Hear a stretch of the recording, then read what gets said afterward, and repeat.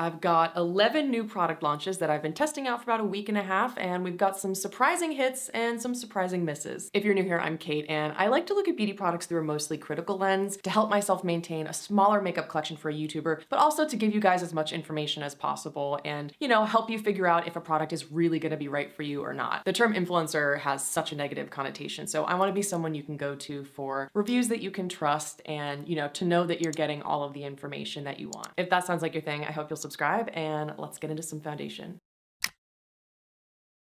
I picked up this little sample pack on Sephora of the new Glossier Stretch Fluid Foundation, and the best shade match for me in this pack is Light 1, which is light skin with peach undertones. I have cool pink undertones, so I think my best shade match is gonna be Light 4, but honestly, it's medium coverage, so the shade worked perfectly fine for me. The Glossier foundation is $34, and the website says, an 89% skincare-based gel cream foundation that leaves skin looking moisturized with a natural to you finish. Formulated to fuse with skin, never cake on top, to blend seamlessly and wear up to 12 hours. I would not personally consider myself a Glossier girl. I really admire what Emily Weiss built, but for most of the time, I feel like their products are average, not necessarily anything groundbreaking. And I was really expecting to hate this foundation because the Glossier Stretch Concealer really didn't work for me. There was barely any coverage. It was way too wet looking under my eyes, and I didn't have a great shade match. So I fully expected to hate this. I love it. I love it. I think it looks phenomenal on the skin. My favorite foundation is Armani Luminous Silk, and this is very different from that. Both have medium coverage, which is my favorite type of coverage level for a foundation, but I would say Armani sets down to a satin finish or even a soft matte finish on me, whereas this has a slightly dewy finish. They say natural to you, and I think for my skin that means slightly dewy because I do have combination skin, so I'm dry in certain places, but in my T-zone I do get quite oily. You can already see some of my oils coming through even though I just did my makeup. So it sounds like the finish of this product also kind of depends on your own skin, the climate that you're in, etc. One of my friends told me that she wore this foundation and it had like a practically matte appearance on her, but it has an almost dewy appearance on me. So take that with a grain of salt. I also love that this has 32 shades, which I think is a great shade range for Glossier. I'm really excited to see something like this. It looks really nice on the skin. I did powder my skin with it, and I would say after 5 minutes, the oils came right through, but then it stayed like that for the entire 10-hour wear test that I did. So I ended up falling in love with this because it never got overly dewy and it just looked like skin. It wore beautifully. It never got cakey. It never settled into any pores or texture. At the end of the day, it honestly just like faded in a very natural way where it was kind of like, is she wearing makeup? Is she not? So it did fade.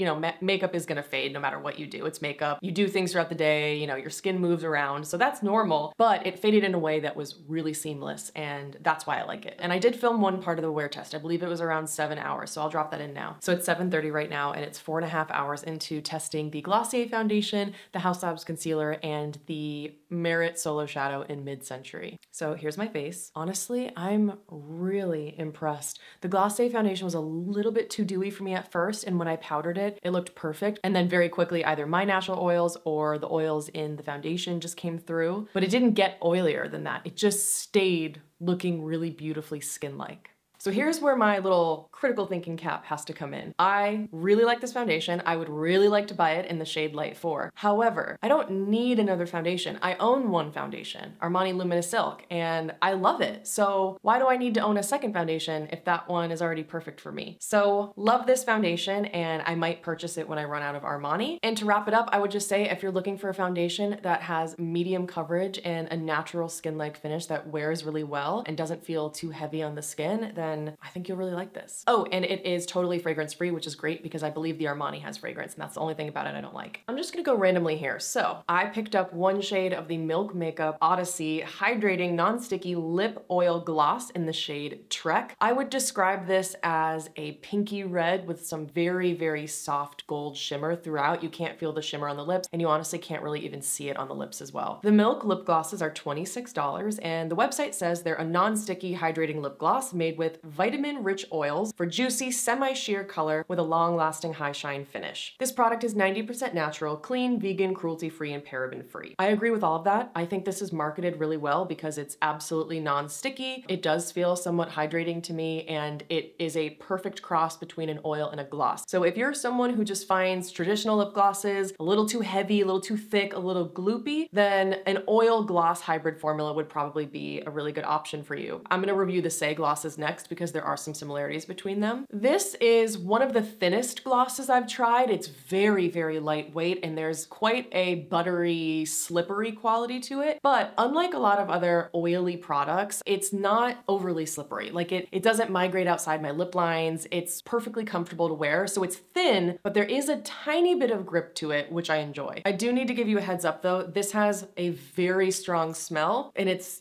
really intense. It's very artificial creamsicle. So if you've smelled the Kosas lip products and you know that creamsicle smell, it's like that, but about 3 times as strong and a little bit more artificial smelling. My friend Dev, who's Dev's Day on Instagram, and she's Devin Jessmer on YouTube here. I'll put her page linked in the description box. Dev is really not sensitive to smells or tastes at all, but she said that the smell of this was actually a little bit too overwhelming, and she found that it tastes like Play-Doh. I didn't notice anything until she said that, but then I applied it, and after about 5 minutes and I started like eating and talking and all that, it started wearing off, and that's when I noticed that it does taste a little bit plasticky, and I think that's what Dev's talking about, like this Play-Doh-y or plasticky quality to it. Once that scent starts dying down, then you kind of notice the more, I don't know, you like the smell of the ingredients. You get what I'm saying. So just a heads up on that. Not the best like scent or taste experience, but I honestly way prefer it over the Saie glosses, which I'll talk about next. One thing that I did notice about this product is it does tend to emphasize texture on my lips. Like, you know, all of our lips just naturally have texture. They have lines. And I find that the thicker formulas tend to smooth over lip lines, whereas really oily formulas tend to kind of settle into my lip lines. Maybe not emphasizing texture, but at least not smoothing over them. And I did find, I'll drop in a clip here of like the close-up. It just doesn't look the most flattering on my lips. So I would say this gloss would be for you if you like a lightweight product, you like the smell of creamsicles, maybe some of the colors appeal to you, and you do like something that's more of a cross between an oil and a gloss. But if you're someone who aligns typically with my preferences, I would say save your money. I think there are a lot better glosses out there. Next, we have the Saie Glossy Bounce High Shine Hydrating Lip Gloss Oil. These are $22. They come in 6 shades, and the website says, finally, the clean gloss you've been waiting for. The slip of a lip oil meets the high shine of a sheer tinted gloss. Glossy Bounce is a long-lasting vegan lip gloss oil hybrid with a plush, cushiony feel that's never sticky or tacky. Packed with superhero ingredients, Glossy Bounce envelops, nourishes, and deeply hydrates for your juiciest shine ever. Available in 6 sheer your lips but better shades, you'll want a Glossy Bounce for every bag. Sadly for me, the Saie glosses are a miss. I have a very interesting relationship with the brand. I either absolutely love their products and it becomes a holy grail, or I absolutely hate the product. And this one for me is a total hate. First of all, it smells, I'm not just being dramatic, like it's a visceral reaction. It smells extraordinarily strongly of castor oil, and it tastes that way too. So it's not a pleasant experience. And if you go to the Sephora reviews, you'll see tons and tons of people talking about the smell and the taste. And if you do go to Sephora reviews, make sure to click the verified purchases button and then the non-incentivized reviews button. And that will filter out all of the people leaving reviews who received the product in PR or got it for free. Never read the reviews that have been incentivized. Just don't do it. So aside from the strong presence of castor oil, I would say it does feel nice on the lips. There is a little bit of a thickness or a cushiony quality to it that I love. I mean, the more cushiony a product, the better in my mind. But at the same time, it is a lip gloss oil hybrid, and castor oil, I think I remember seeing it as the first ingredient, and the feeling for me of castor oil is quite slippery, but thick. That's exactly how I would describe this product. There's a cushiony quality to it, but it is super oily. It's really slippery. I found that it just kind of like migrated all outside my lip lines. And also, I do think that the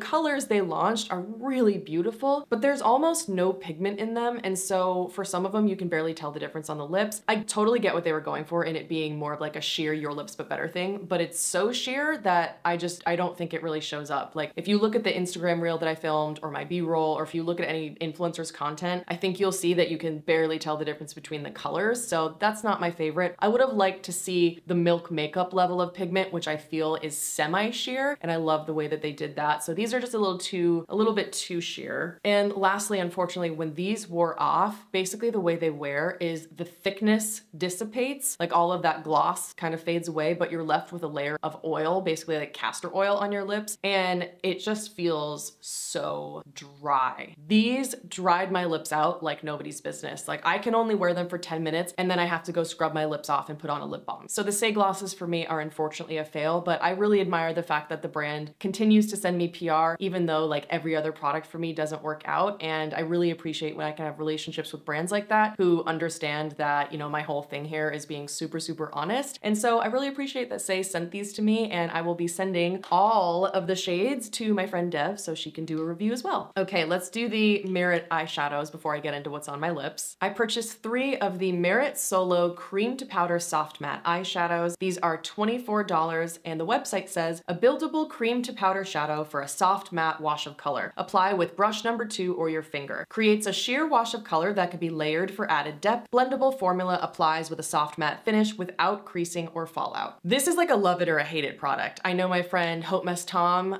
did a video on these and basically said that by the end of the day, they were gone from their eyes. And I know that Tom has oily eyelids, whereas I have dry eyelids. So these on me are crease proof and they last beautifully. You know, any eyeshadow you wear is gonna fade by the end of a work day. It's just the nature of makeup and products and how things go. But this performs really well on me, especially compared to other cream formulas I have. I got these 2.5 weeks ago, and I am not kidding when I tell you they are the only eyeshadows I have worn since then. I love the ease of use. I find it to be such an easy formula to just quickly pick up and apply with your fingers, and then with a clean finger, just blend it and boom, so incredibly easy. But you can also totally apply it or blend it with a brush. Any brush would work. I know the Rephr brushes work really well with it. Morphe, Wet n Wild, Real Techniques, anything. However, I have heard from people that the darker shades are patchy, they were difficult to work with. So I think if you're using a darker shade and you have to work a little bit at a time, because these set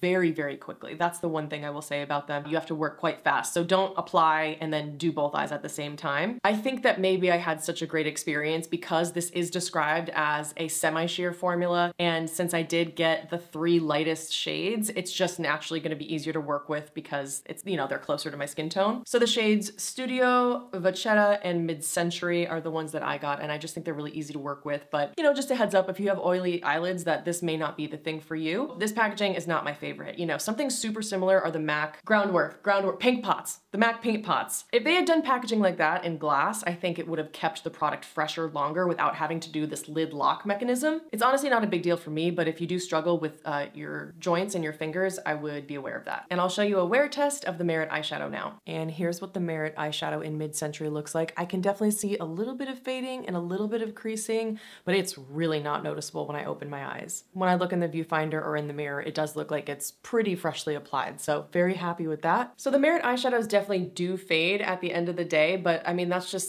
my experience with all eyeshadows, so it's not a big deal. And I didn't use primer, but you know, they faded in a really nice way. So as you can see, the eyeshadow looked pretty good by the end of the day. I mean, it's only natural for products to fade by the end of the day. Like, you're not gonna find something that's gonna last forever, but I thought they faded in a nice way, and the creasing wasn't noticeable unless I closed my eyes and you looked at the creasing. But if my eyes are open, it pretty much looked freshly applied to me, just a little bit faded. And I'll zoom you in so you can see. At this point, I've had my makeup on for about an hour or 2, and it looks freshly applied with my eyes open. But if I close my eyes, I think you'll see there's just a tiny bit of creasing, but that happens to me with all eyeshadows, powder, cream, liquid, anything. So personally for me, this is one of the more long-wearing cream formulas I've ever tried, and I love that it starts as a cream and sets to a powder. So excited to share what's on my lips because it's a total hit for me, and I think a lot of you are really gonna like it. It's the new Beauty Pie lipstick, and these are the Beauty Pie Future Lipstick Matte Refill and Keep This Case lipstick. If you have a membership, they're $20 each. If you don't have a membership, they're $38. And the website says, incredibly light, hydrating, and weightless. Flawless. Our modern matte lipstick is moisturizing, softening, and extremely smooth. Delivers super light, luxurious pigment, plus hydration and antioxidants. Just slot the lipstick into the gorgeous, polished, recycled aluminum case and refill as many times as you like. So in my July fails video, I reviewed their like balm lipstick that was in the refillable case, and I really didn't like it. And I said that there was no way to see what the shade name was, but I figured it out and it was my mistake. So with these lipsticks, you will get two separate packages, one with the lipstick color and another with the case. And the case will not have this sticker on it. The sticker actually comes on the bottom of the lipstick bullet itself. And so what you do is you just pull that sticker off and drop it on the bottom of the refillable case. Then you put the lipstick, click it in, and there you go. You've got your refillable case. Now, for a lot of companies, I don't feel that refillable packaging makes sense, but for Beauty Pie, it does, because Beauty Pie's whole thing is to be like a one-stop shop. So for consumers that don't really wanna be like browsing the internet, watching all the influencers, trying new products from a bunch of different brands, it's for the kind of beauty consumer who loves beauty, but just kind of wants to go to one place to get everything. And that's when the membership makes sense. If you're like me and you buy a bunch of shit, it doesn't make sense. But if you really wanna streamline your beauty purchases, then I think the membership is a good option and it makes financial sense. So for people like that who are just gonna use the same company and repurchase the same things over and over again, I think it's a great idea. I'm currently wearing the shade All Day Long, which is my favorite, and it's this gorgeous, reminds me of like the Kylie Jenner color from a few years back. I would describe it as a rose with a little brown. There's definitely a little bit of mauviness to it, but there's a little bit of like red, rose, and brown mixed in there, so I think it's a color that a lot of people will find flattering, and it just feels so smooth on the lips. So to compare it to something similar, you know, like the MAC Powder Kiss lipsticks, I find those to be really, really drying. This is much creamier than those. I would say it's kind of similar in the feeling. These are creamier than, for example, the L'Oreal Le Volume Mattes that come in the slim bullet that I adore. They're more lightweight, more slip to them than the Simi Haze matte lipsticks that come in the really chunky packaging. They just honestly feel kind of balmy, and they feel more creamy and comfortable to me than like Glossier Generation G. There's like really no feeling of that powder quality that a lot of those creamy matte lipsticks have. It just feels, if I close my eyes, like I'm wearing some kind of balm, more so like a buttery feeling, and it's super smooth. It feels fantastic. I have been wearing this for the past 3 days. My lips never feel dry when this wears off, and that's pretty rare for me for a matte lipstick formula, so I really, really like these. One last Beauty Pie product, they also have the Smooth Ahead Intensive Lip Balm. This is $12 if you have a membership, $30 if you don't, and it has hemp seed oil, which is rich in essential fatty acids, refined olive oil for softening and renewing, avocado oil, which is ultra nourishing, and beeswax, which is vegan beeswax. So Beauty Pie's whole thing is using the same labs that other beauty companies do, but somehow getting rid of the middleman. So if you pay membership prices, you get access to really discounted products. So I'm gonna go on ahead and make the statement that I think they used the same lab or something really similar as the K-Skin lip mask, the one in the like brown pot. Feels and smells exactly the same. It's super thick, has a really nice vanilla smell, but there's a greasiness to it. Like, yeah, that's the best way I can describe it. Thick, nourishing, but a little greasy on the lips, and that's exactly how I felt about the K-Skin mask. It feels virtually the same. I don't mind that feeling of a little greasiness in a lip balm at all, but my partner John tried the K-Skin one and really didn't like that feeling, so just wanted to give you a heads up on that, but it's a really nice lip balm. What's not a really nice lip balm is this new one from the Inkey List. Oh my god, I hate this so much. This is the Inkey List Tripeptide Plumping Lip Balm. It is $12.99, and the website says, clinically proven to plump lips by up to 40% in 4 weeks, Tripeptide Plumping Lip Balm hydrates, repairs, and plumps lips, leaving them looking naturally fuller and healthier. Specially formulated for maximum fullness without any tingle or irritation, the plumping balm works over time to visibly increase lip volume. So now your lips not only look plumper, but are plumper. No filler, no filter, just fuller. Formulated with 6% tripeptide complex to visibly increase lip volume over time for plumper looking, more defined lips, together with 6% ultra filling spheres, which deliver hyaluronic acid to the lip to plump, retain moisture, and help fill the lip lines. Tripeptide Balm enhances fullness, defines lip contours, and reduces the appearance of fine lines increasing around the mouth. With continued use, the proof really is in the plump. For best results, we recommend using it at least 3 times per day. Wow, will it do my laundry too? Okay, this bothers me. The marketing for this is so goddamn aggressive. It's just a lip balm. It just has some peptides in it. That's it. That's it. You know, I've got 100 other lip balms that do that and do it better, because this smells and tastes disgusting. Ugh. It is like strong rubber, like plastic rubber. It's disgusting. Now, I do admire the INKEY List for having a fragrance-free product. I know that a lot of people really need fragrance-free lip products. So if you've had trouble finding a lip balm that has peptides and hyaluronic acid that's fragrance-free, then maybe you'd like this. But the plastic rubber smell is just so strong. I can't last with this on my lips for more than a minute before I have to wipe it off. It's also one of the thinnest lip balms I've ever tried. I would say it's actually more like a lip serum than a balm. It is super oily. It slides all around my mouth. I don't find it comfortable. I don't find it hydrating. It didn't make my lips feel any better. Basically, I don't like a single thing about this except for the price. This product might be for you if you're someone who likes a really lightweight, thin, slippery, oily kind of lip balm and you're on a budget and you also don't want any fragrance in your products, then you might enjoy this. But otherwise, I would say give it a pass, and I'll show you. So my favorite lip balm with peptides is the Revision Youthful Lip Replenisher. And if you haven't seen my massive lip balm video, I purchased 54 lip balms and very thoroughly compared them. I'll leave it linked on the screen above. The Revision Youthful Lip Replenisher was my favorite from that. But a second place win in terms of formulas that have peptides is the Ole Henriksen Pout Preserve Peptide Lip Treatment. And I really like this one because it feels a little bit thicker than the INKEY List. There's a little bit of a buttery quality to it, but it's like a cross between a lip balm and a lip serum. And it smells like creamsicles, but not in a strong artificial way, just in a nice way. It's more like citrus with a hint of cream, whereas the Milk Makeup one is like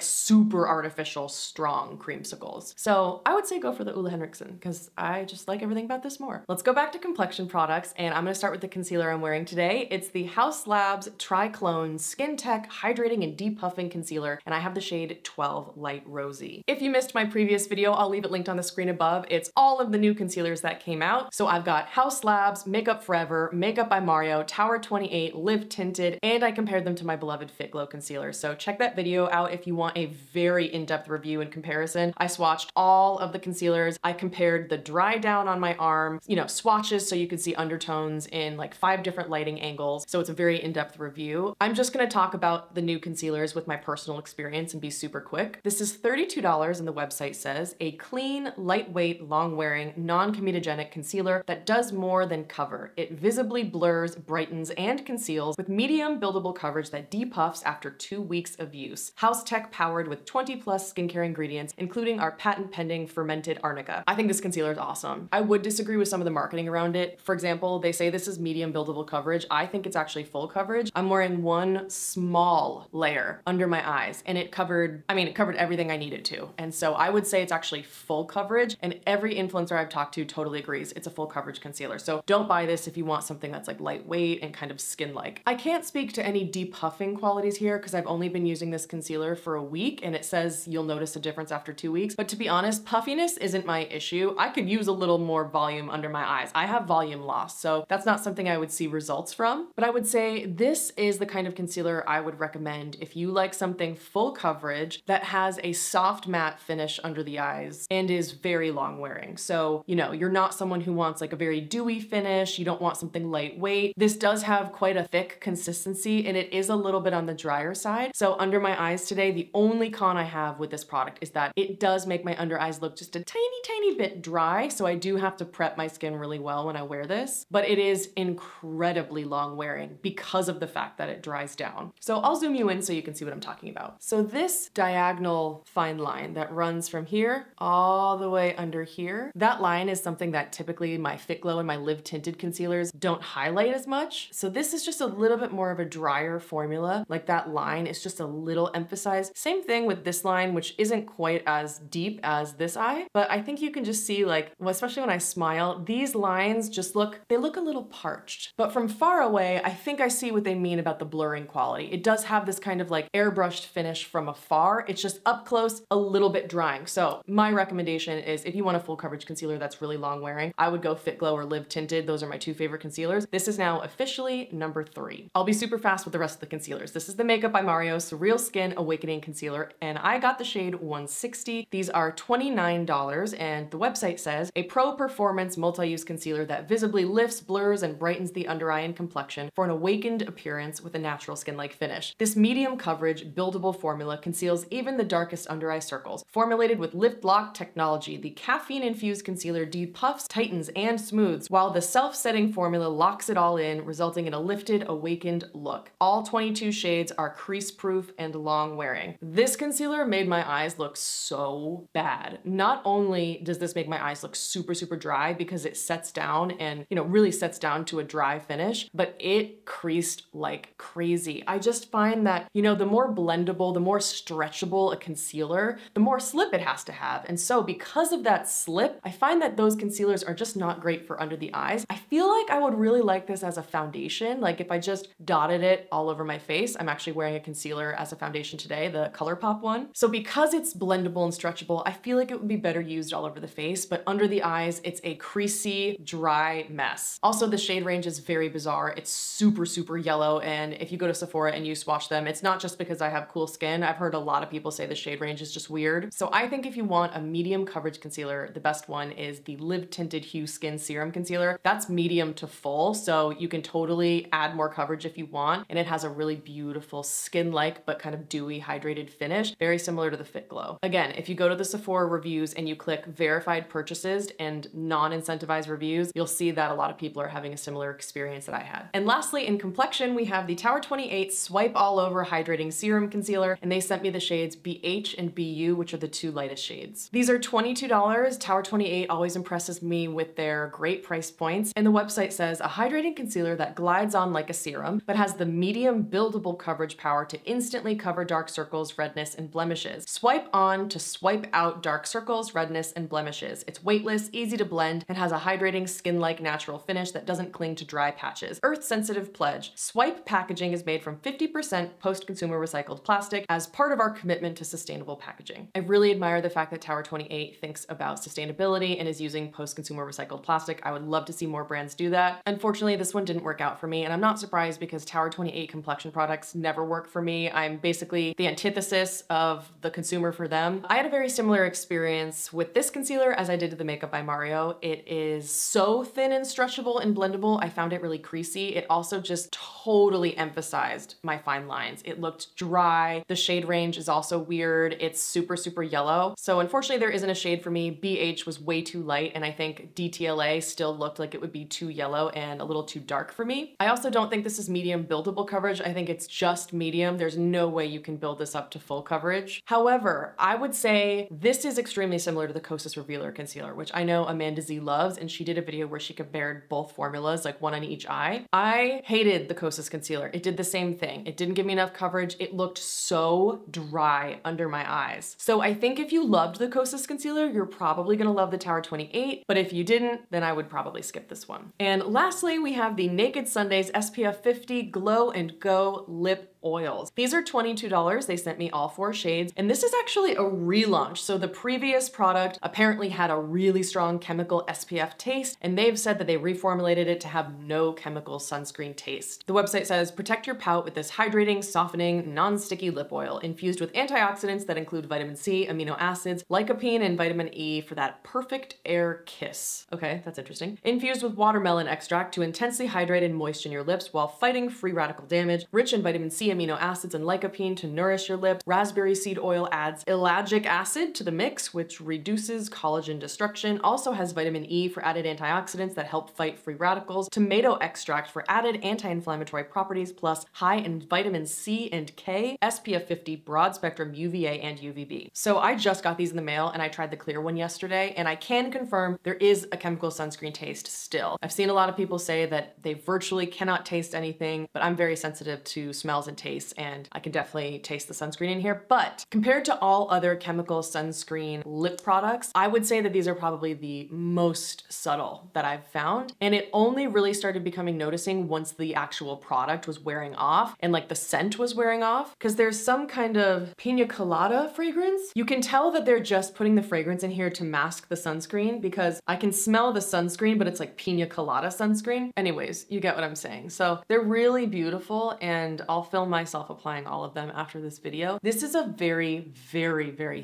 thin, oily formula. Okay, nope, it's not once it's wearing off. I can taste it. Yeah, I can taste it. Unfortunately for me, what can I say? I mean, I'm sorry, Naked Sundays, but I can taste the sunscreen still. I know, the whole relaunch was so that you couldn't taste the sunscreen, but like, it's still very much present to me. But I would say if you're not typically sensitive to smells or tastes, or you just don't mind the chemical sunscreen taste, then these are really nice. I mean, they're SPF 50. They add a beautiful shine to the lips. They just feel like a lip oil, like a thin, slippery lip oil. So very, very lightweight on the lips, sheer flush of color. So yeah, that might be something that appeals to you, but for me, I like a product that's thicker. And personally, my favorite sunscreen lip product, because I know someone's gonna ask, is the Color Science Lip Shines. Those are a mineral sunscreen lip formula and they're SPF 35 with zinc oxide. Zinc oxide typically leaves a white cast on the lips, but these have a pretty noticeable pigment to them and they just feel like a nice, comfortable, balmy lip gloss. And they come in a bunch of different shades. The clear one is actually pretty white on the lips, but all of the ones that have a tint are beautiful and they just smell and taste like peppermint. So personally for me, if you're sensitive to the way that, okay, I gotta take this off. This is disgusting. Hold on. Ugh. Oh, I hate the taste of chemical sunscreen. Oh no.